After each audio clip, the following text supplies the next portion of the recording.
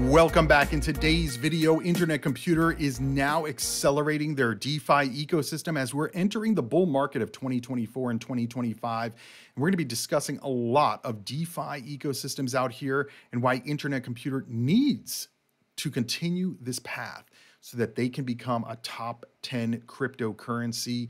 And we're also going to be talking about Solana, Ethereum Etf approval. I'm buying Ethereum and much more. We're going to talk about a lot of the ecosystems, real world assets, but we're going to be starting right here with some Ripple and Tether drama. But before we go there, don't forget to give this video a thumbs up. We upload every single day of the year to bring you the latest happening in the financial world. Hopefully you guys enjoy these type of videos. And if you do, give the video a free thumbs up and let me know down below what other kind of content you want to see right here on the channel. You can also follow me on x.com/thecryptoviser. So there's a lot of drama with Ripple and Tether right now. Ripple's CEO, Brad Garlinghouse, says it's clear that the US government is going after stablecoin issuer Tether, which could have an unpredictable impact on the crypto markets. He went on a podcast where he said there would be 100% be another crypto-related black swan event like the collapse of FTX. He said the US government is going after Tether. That is clear to him. He said, without elaborating and stopping short of suggesting any possible US action against Tether, that this could be the black swan. He said, I view Tether as a very important part of the ecosystem. But he added he doesn't know how to predict what impact the US regulatory action against Tether would have on the crypto ecosystem. Now, just to kind of give you guys a little bit of background, Tether has been kind of under scrutiny for years in the US, right? I mean, New York sued Tether and said that they weren't actually backed one-to-one. New York went through with this lawsuit for a few years and they dropped the suit and settled for some kind of monetary penalty. But we've heard this over and over and over about Tether, that they're going to be shut down, that they're not really backed or anything like that. Personally, I think it's all just FUD, right? Maybe it's not. I don't know. But bottom line is, Tether is pretty big outside the US as well. And so I feel like if the US wanted to shut down Tether, they probably already would have tried it, right? Maybe, maybe not. But either way, Paolo Adorno, who is the chief executive at Tether and chief technology officer at Bitfinex, it's basically like almost the same company, he wrote on X in response. He said, an uninformed CEO leading a company being investigated by the SEC and also launching a competitive stablecoin is being reported spreading FUD about Tether. Now, by the way, I think I have the article here. Yeah, Ripple said that they want to launch a US dollar stablecoin taking on the $150 billion market dominated by Tether and Circle. They announced this in April. They said that they were going to create their own stablecoin, which is, again, so now you have a competitor. And listen, by the way, Ripple, I don't even think the lawsuit with the SEC is up, right? They have all of this pushing against them, and they're going to create their own stablecoin. So now if they do create another stablecoin, Tether is obviously a competitor, right? You don't hear Circle talking about Tether in this kind of way. So Paolo Adorno said, let me give you an update on Tether's ecosystem safety. Tether is the most used stablecoin in the world with hundreds of millions of users across primarily emerging markets and developing countries. Entire communities across these regions are unbanked, left behind by traditional banking systems because they're too poor to be of interest, and are using Tether daily as their checking and savings account. He said at Tether, we believe that our main mission is to ensure that the entire community can benefit from a safe global financial ecosystem. There are, in fact, different crucial requirements that stablecoins need to fulfill in order to become widely adopted. Tether proved over time to have strong price stability, highly liquid reserves, top-tier custodians, and profound compliance. And listen, guys, I agree, right? I personally don't use Tether, but there are a lot of people around the world that do. A lot of companies that do. And everybody has said for years, Tether is not really backed. They have no reserves. It's a Ponzi. The same way that they've said this about Binance. But these two, Binance and Tether, they have done more to protect their customers than many of the other cryptos in general. And so, I mean, personally, I have more of a issue with Ripple continuing to sell XRP to this on the retail market to you versus what Tether's doing. So I don't necessarily agree with what Ripple's CEO is saying. And by the way, we have another response from him on this whole post. But Tether's CEO says, while all the above topics have been heavily discussed in the past, today I want to share updated statistics and key points regarding the ecosystem. He said, while I revealed in many interviews the following information, most mainstream media newspapers evidently refuse to report such data. Unfortunately, the narrative that they're the most interested in spreading is sensational against the usage of stablecoins and cryptos around the world, likely to protect the old financial system. They say Tether stablecoins respect OFAC and SDN lists. Tether has highly trained internal investigation teams that rely on a wide variety of tools to monitor primary and secondary markets. He says Tether's collaboration with Chainalysis helps our teams to have the best-in-class software and training for proactive monitoring activity. Tether collaborated since inception with 124 law enforcement agencies across 40 different countries.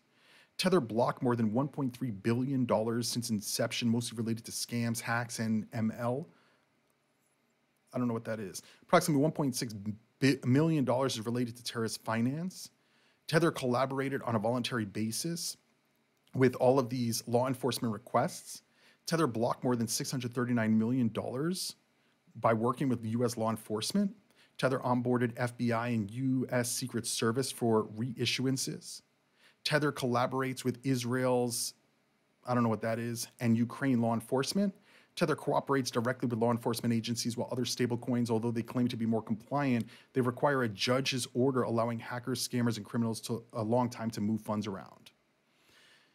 So that's what the CEO of Tether said. Now, Brad Garlinghouse responded to that and said, I wasn't attacking Tether. The next words out of my mouth during that podcast were that I view Tether as a hugely important part of the ecosystem. He said, my point was that the US government has clearly indicated they want more control over USD-backed stablecoin issuers, and thus, Tether, as the largest player, is in their line of sight.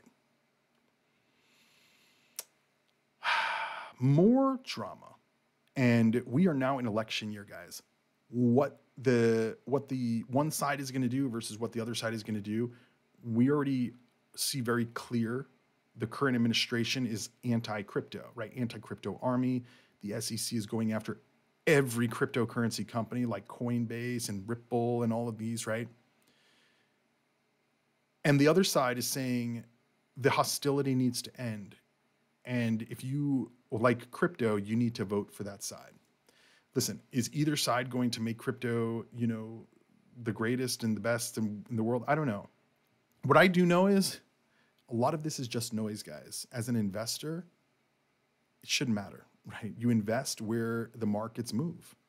And if the markets are moving away from crypto, which eventually they will, right? There's going to be a new thing. Maybe it's going to be AI. Maybe it's going to be robotics in your homes, right? Those are going to have great opportunity to make huge sums of money by investing in companies that are building those kind of products and technology.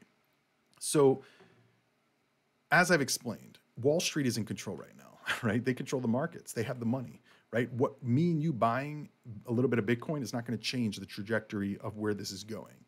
Now, if Wall Street starts buying more, clearly the market's going higher. If they keep creating more products for ETFs and these other ecosystems, clearly crypto is going to go higher. So a lot of this is just noise, guys. A lot of it is noise. And we have to focus on our investment strategy and thesis, and that's it. Talking about our investment strategy and thesis, Franklin Templeton, which recently was shilling Solana, now they're talking about Base, saying it's Base season. They posted this in May and said one of the most adopted layer 2s on Ethereum is Base, which is Coinbase's blockchain, launched in February of 2023 by Coinbase. Base is built as a layer 2 using the Optimism stack and secured by Ethereum. The OP stack is a collective of software protocols that powers the Optimism network and provides the building blocks to construct layer 2 blockchain solutions on top of Ethereum.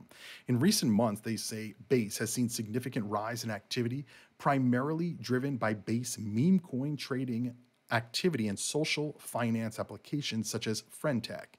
Over this time frame, Base has also seen a large increase in the supply of USDC on the network, currently reaching $2.5 billion. In December of last year, Coinbase announced free transfers of USDC on Base using the Coinbase wallet.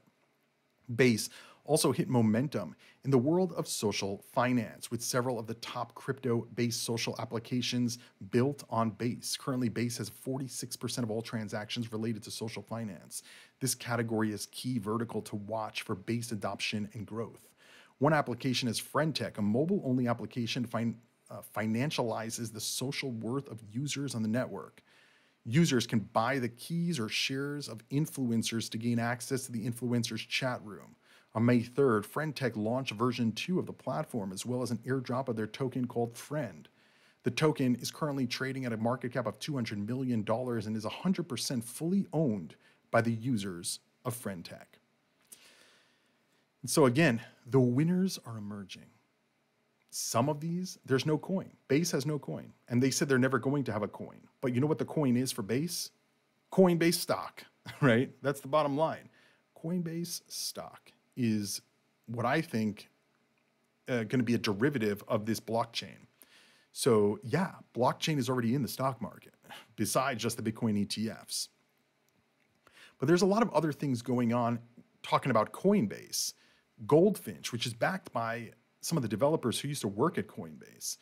They wrote this: great to see the latest report from Grayscale on blockchains and the tokenization revolution.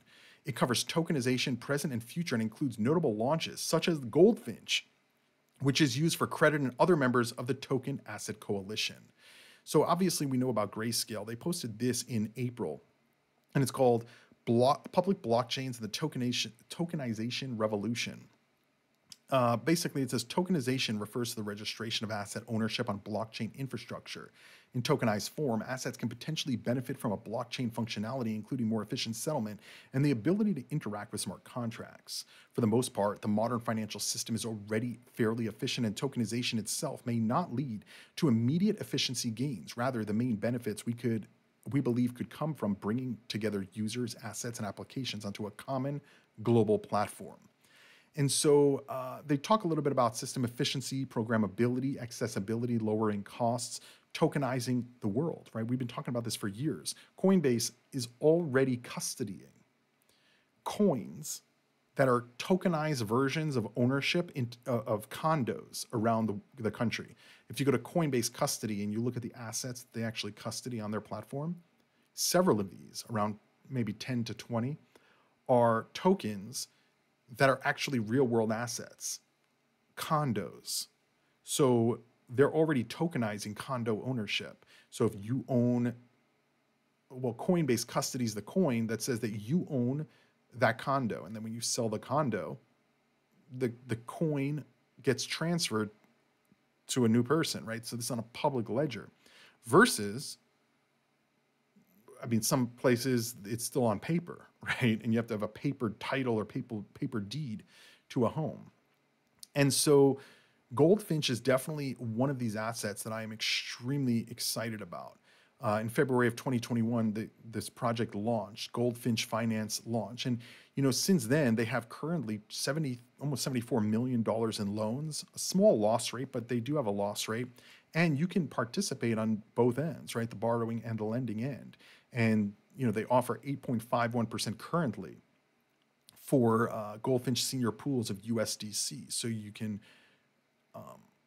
like loan your USDC for 8.51%. They loan it out to these companies or projects that need it. Now, recently, there hasn't been any new projects that have been using this ecosystem. But a lot of this, I think, is just because the whole credit market, generally speaking, is not doing well because the Federal Reserve has been raising rates and credit has been tightened over the last few years. And it's not all bull market. Now, kind of we're in the post-halving era of 2024. And I think we're in the bull market, right? It may not necessarily feel it right now, but we are in the bull market. And the Federal Reserve is going to cut rates soon. When that means, I don't know. And I don't think it really matters, right? They're already easing in certain aspects of the financial ecosystem.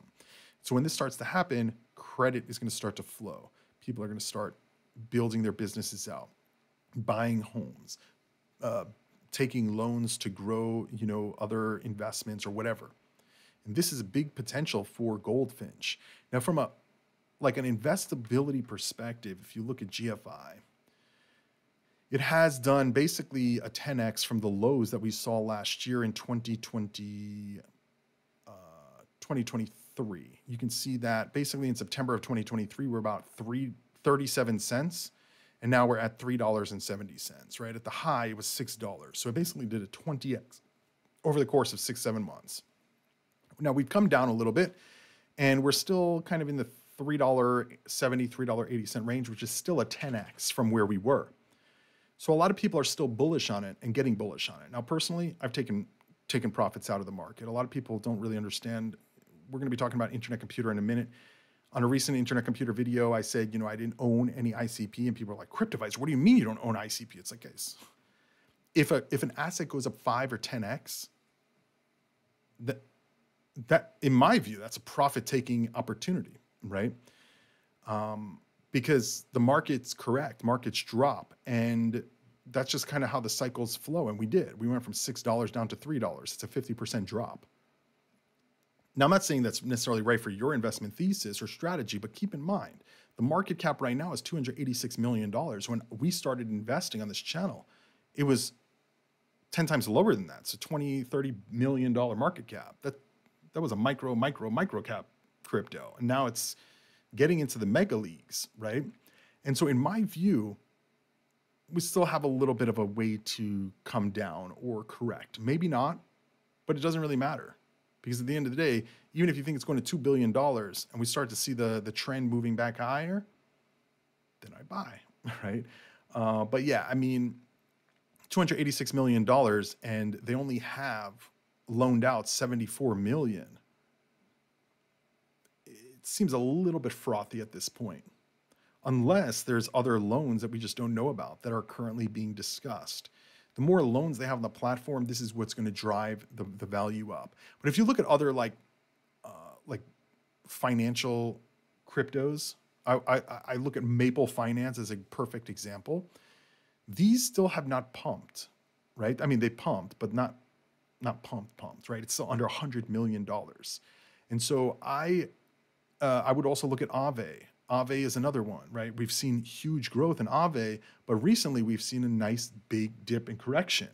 And so when these are, and this is a mega crypto, right? Over $1 billion market cap.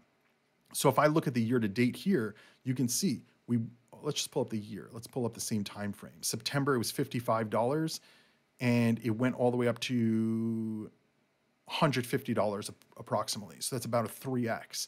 And now we're back down to $80. So very close to those lows. So when I see this happen, when I saw Maple doing the same thing, I think Goldfinch is going to follow these kind of financial cryptos. So if one is staying elevated while the others are correcting, there's probably a correction coming. If one is staying low or correcting while the others are pumping, there's probably a pump coming. That's the way that I kind of view it, generally speaking. It's not an exact science, but we know a lot of the ecosystems kind of move along with what else is going on. The AI cryptos move together. The Bitcoin related proof of work cryptos move together. You guys kind of get it. Anyway, we also have the Bitcoin ETF tracker, which is interesting to keep in mind because as I've explained previously on these videos, is that Wall Street is in control. They are in control. We have seen over the last month, from April into May, massive sell-offs in the Bitcoin ETFs. This is after months, 4 or 5 months of massive inflows.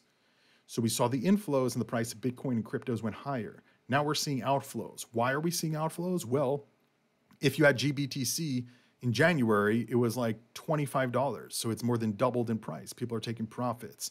IBIT, it went from, I think, $20 to $36. At Bitcoin, same kind of thing. Most of these have doubled since their launches. So people are taking profits off the table. But it's also, in my view, the outflows that we're seeing, while they're not that significant, right? A few $100 million here and there of outflows, they're testing the market. Very similar to the way that Elon Musk a few years ago sold some of the Bitcoin at SpaceX just to make sure the market was what he said. He was testing the liquidity in the market to see if he could sell billions of dollars in Bitcoin, and he did. And so this is Wall Street, in my view, testing how they can control the markets. They buy some, the market goes higher and everybody's all excited. They sell some, everybody goes into bear mode and everything's coming down and the world's ending. They're going to control the entire market. That's why they're in Bitcoin, because Bitcoin dictates the rest of the cryptos where they go. So I watch the Bitcoin ETFs very closely day after day to see what they're doing. One day is not a trend. But if you see week after week after week selling, expect the market to drop. That's kind of a general understanding of it. And if we look at the GBTC ETF, and you scroll down and look at how much Bitcoin they actually own, significant reduction.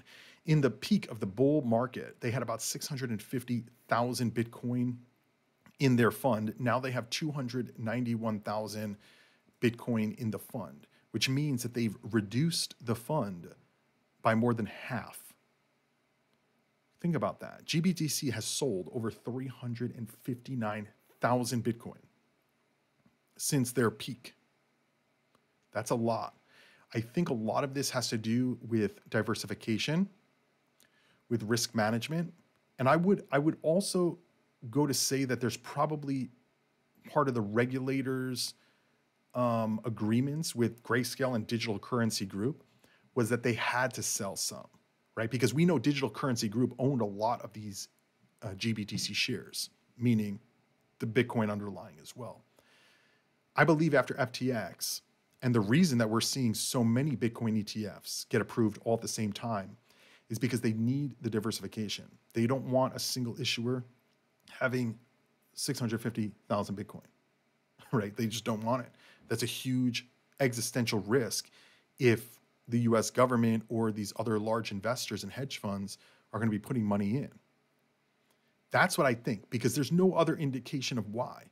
Like, why would Grayscale still have a 2% fee when every other Bitcoin ETF is less than 0.5% fee at this point?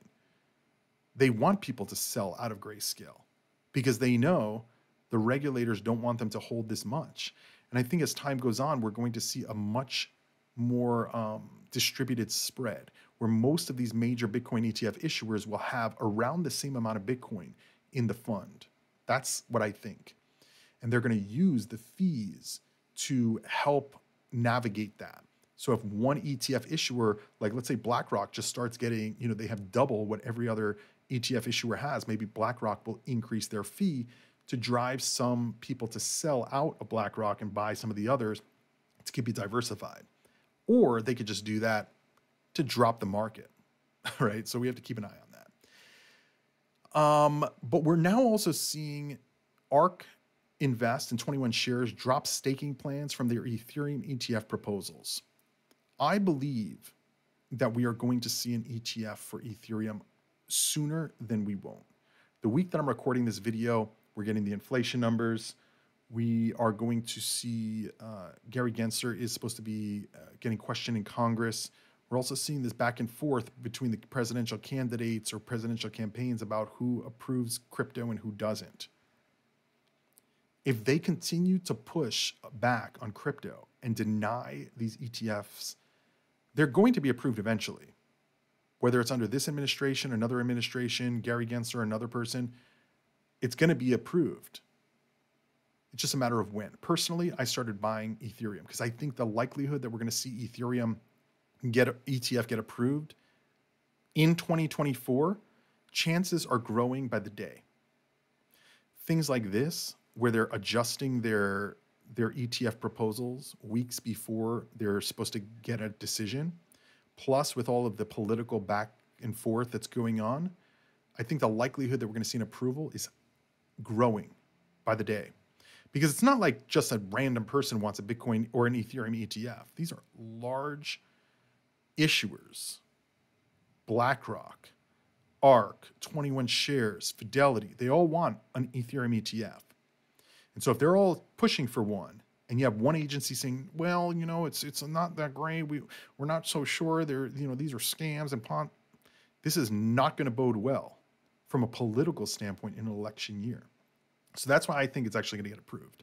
So yeah, I own Ethereum for the first time in many years. Moving right along to internet computer, one of my favorite topics in crypto. Don't forget to give this video a free thumbs up and also hit that subscribe button. That way you never miss a new video. Nothing I say is financial advice. Make sure you guys do your own research. Could be wrong about anything and everything that I say. Now, internet computer is in kind of an interesting position, right?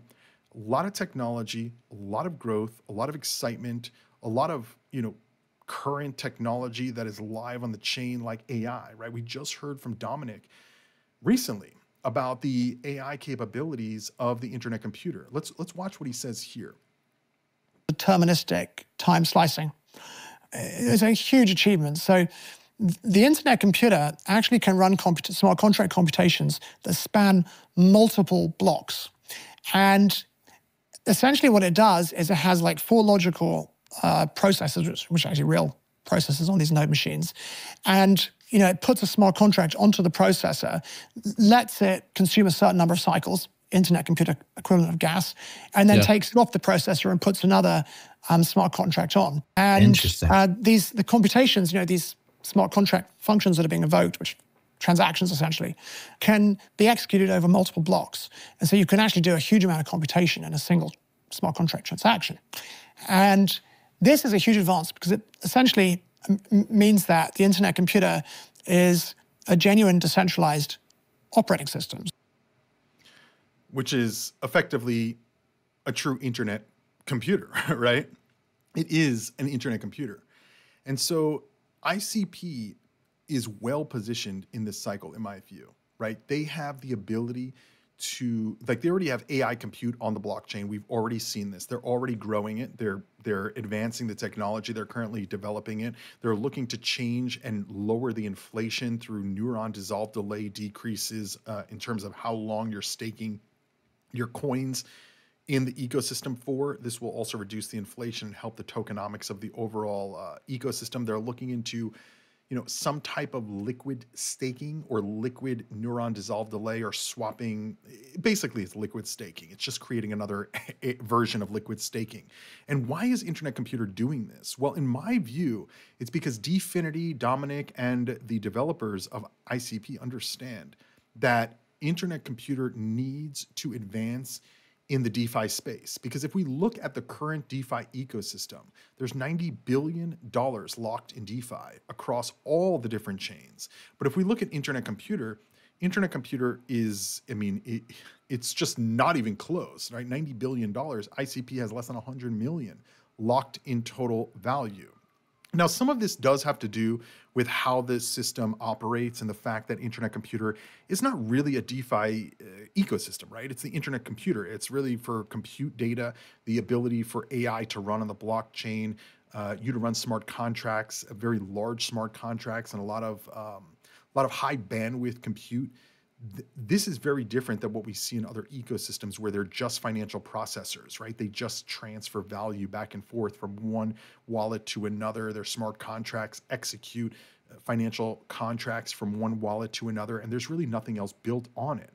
This is why you have layer 2s, layer 3s, layer 4s building on top of Ethereum, because the base layer of Ethereum, even if you wanted to, you couldn't run AI on it. You need other layers to do that. Same thing with Solana, same thing with Polygon, same thing with Polkadot. Cardano. We're not even going to talk about Cardano, but internet computers DeFi is not where it needs to be. But this is a huge superpower in my view. Why? Because internet computer has the ability to grow. And we're not just seeing the ability to grow, but we're seeing internet computer actually growing, okay? So I saw this tweet from Dfinity that says, introducing ICPX, which is a DEX on internet computer that is pushing the boundaries of DeFi and trading in Web3. The PMM and smart contract or smart routing algorithms, it optimizes capital use and price discovery. And so learning a little bit more, this is what ICPX says. ICPX is a decentralized finance hub for Web3. It's pioneering decentralized exchange built on the internet computer protocol, pushing the boundaries of DeFi and trading. They're employing the PMM algorithm as well as the proprietary smart routing algorithm, allowing for more efficient capital utilization and better price discovery. Additionally, the exchange supports effortless token creation with options like upgraded ICRC 2+ protocol, which users can customize for their projects without any coding experience. ICPX's diverse liquidity options include public, private, and anchored pools, each managed within secure internet computer canisters.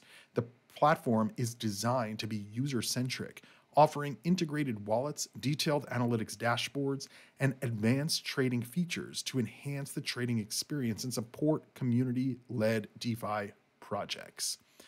This is big because if we take this, combine it with what we are hearing about internet computer changing the way that their staking ecosystem operates through some proposals that they're putting up for votes, it tells me that Dfinity, the developers, internet computer, is multifaceted and attacking where crypto and blockchain are going, not just in one avenue, right? A lot of ecosystems, last cycle to this cycle, they've just been focused on NFTs, right? I mean, the only thing processing on their blockchain is NFTs, right? Nothing else. Some, like Ethereum, these are financial smart contracts, right? The financial operating system for the world, effectively. Bitcoin, granted, there's some things that are being built on top of Bitcoin, but the base layer doesn't really have the capabilities to scale and grow or increase the speed of transaction processing. And so when they are looking to adjust or increase the technology on the blockchains, they have to do it piece by piece by piece. And what Internet Computer is doing is they're looking at AI, they're looking at staking, they're looking at inflation. Now they're also looking at DeFi, because the DeFi ecosystem for ICP is big, because not only can this is really more walled and siloed for ICP, right, through an ICP DEX. But remember, Internet Computer has chain key or chain fusion technology, which allows it to read and write on other blockchains or interoperate or cross-chain communicate or be a multi-omni-chain blockchain, right?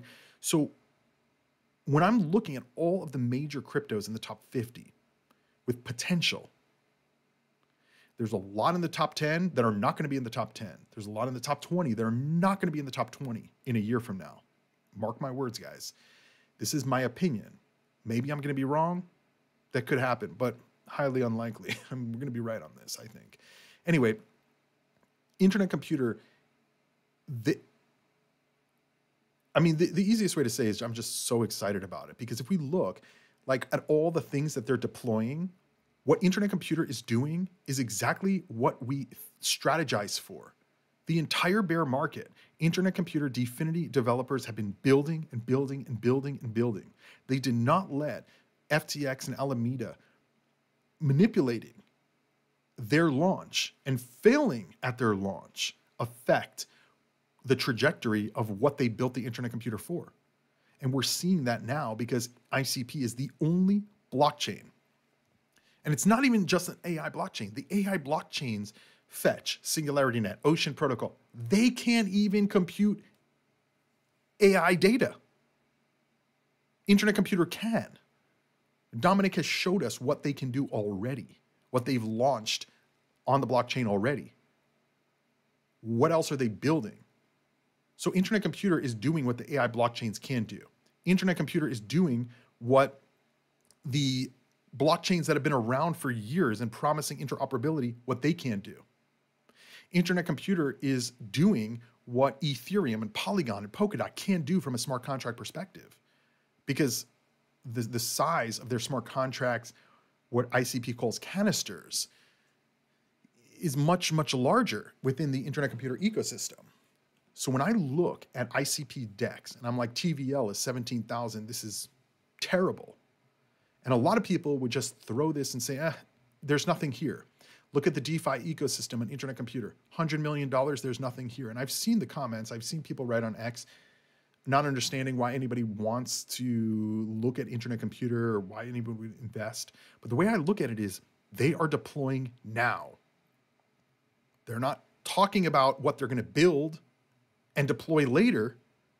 We're in the bull market and they're deploying. And there are other blockchains that are deploying too. Near Protocol is another one and big competitor to Internet Computer.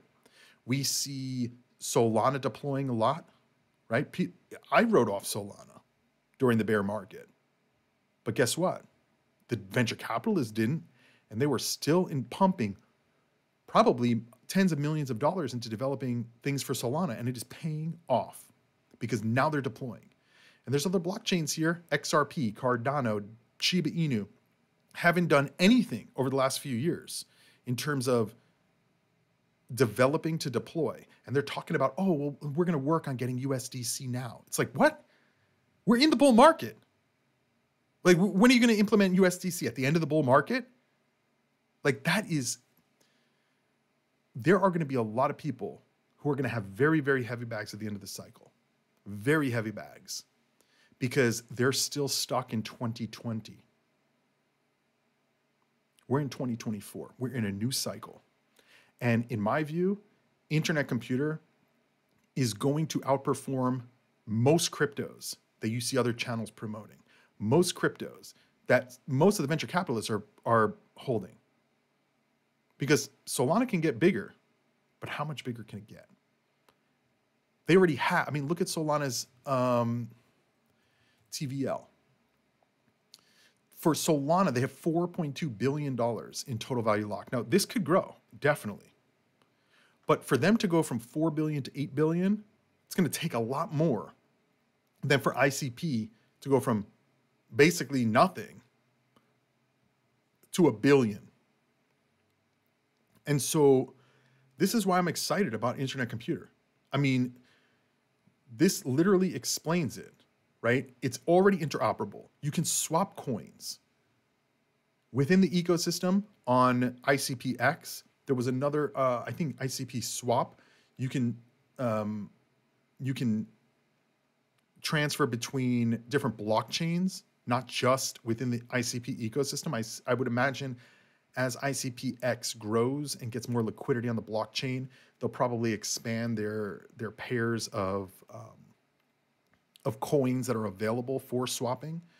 But generally speaking, guys, I mean, I have not seen anything to indicate that Internet Computer is not going to outperform most of these other blockchains. There's nothing that I've seen about it.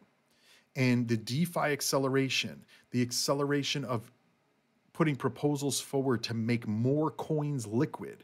Why do they want to make more coins liquid? I would imagine most of the people who are staking for 8 years or 5 years or whatever, most of these are probably people who've been in Internet Computer for a long time. Probably a lot of developers, probably a lot of the engineers.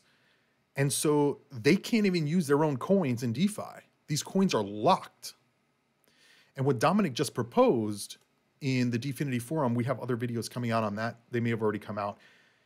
Is, I would say, look at the video called ICP Changes Staking, or ICP is ending staking. They're not really ending it. They're just changing the way that they do it, where they're going to create liquidity from staking.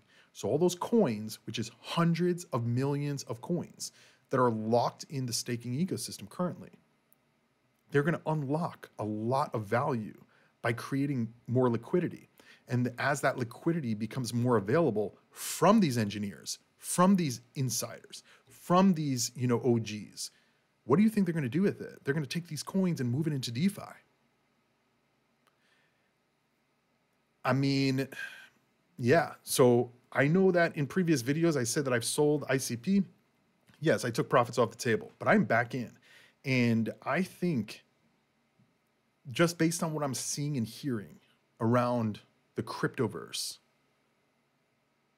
people believe in ICP and in all of this AI that we've already seen being implemented and already deployed on the blockchain. The growth that we are about to see, it's literally going to melt faces. And then the price action, I would imagine, is going to also melt faces.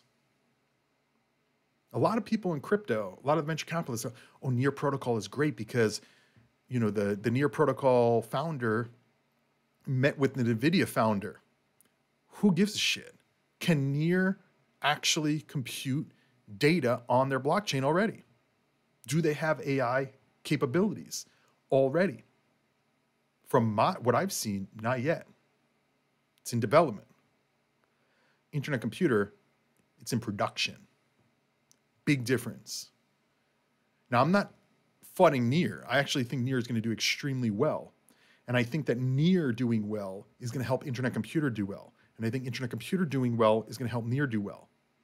I really believe this. And I think that holders should look at it this way as well. Because the same way that Bitcoin dictates where the rest of the market's going to go, these AI heavy and compute heavy blockchains like Near and Internet computer, they're going to help each other. So while we have all of these other ecosystems, oh, we're going to create artificial super intelligence coin and we're going to merge 3 cryptos together, there's no product. There is no product yet. Maybe there will be, but right now we don't have a product. In Internet computer, we do have a product. So yeah, I think you guys kind of get the point. I am very bullish on Internet computer, bullish on Near as well, but I'm more bullish on Internet computer because it's a blockchain for blockchains. It literally is. And it's not a one-trick pony. And they're not just talking. And their developers didn't let the price manipulation affect their development and creating new products. So we'll see where this goes. I'm sure many of you who are watching are excited about Internet computer as well. Let me know what you guys think down below about Internet computer, Solana going, oh, by the way, Solana going all in on payments, right? Solana's not even really touching AI. They're not even touching compute. They're looking at payments, which is like all the other blockchains do this already. The Solana Foundation head of payments said it's important to know that crypto is not just Bitcoin and Doge and NFTs. Blockchains are really alternative rails for payments and financial solutions.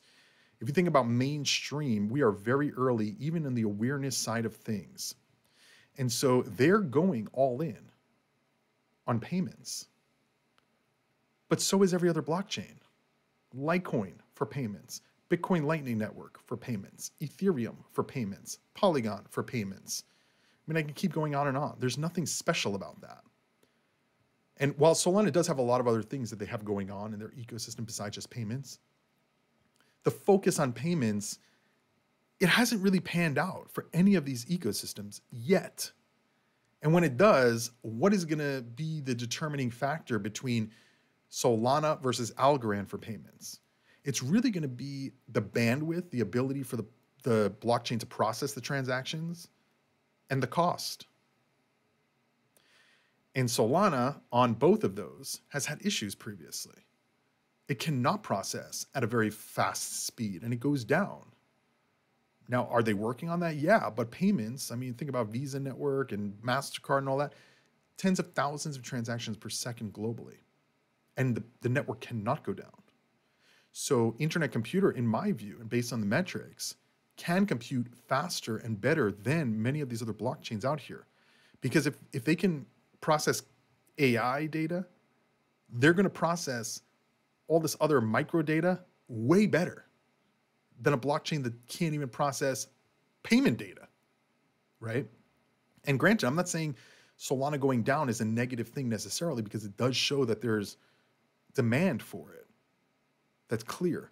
But if they're having this many issues just with transaction processing, how can Solana ever process AI compute, which is way more bandwidth intensive, right?